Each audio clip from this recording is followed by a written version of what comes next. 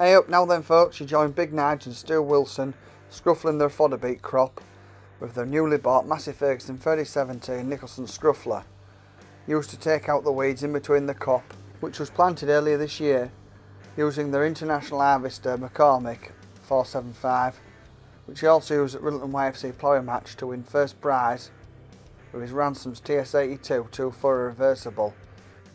So over winter, Stu tuned, overhauled the gearbox and front end.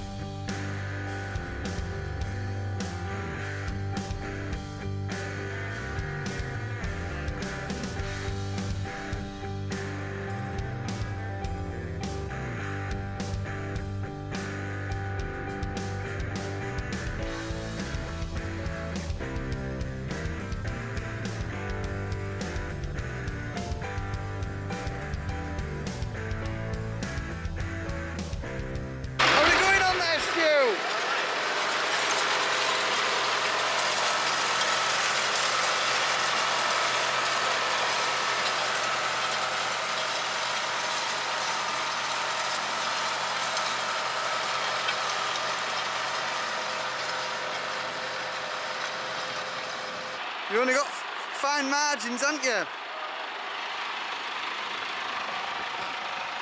So what you got here? Bits to pick up the weeds then?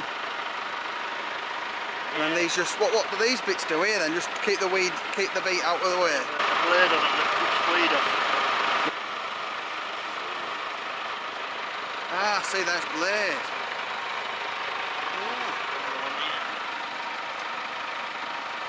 Ah, right.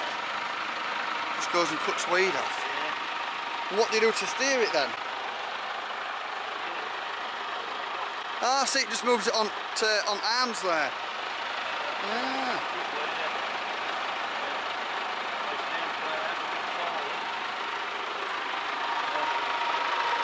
Say on it, Newark, England.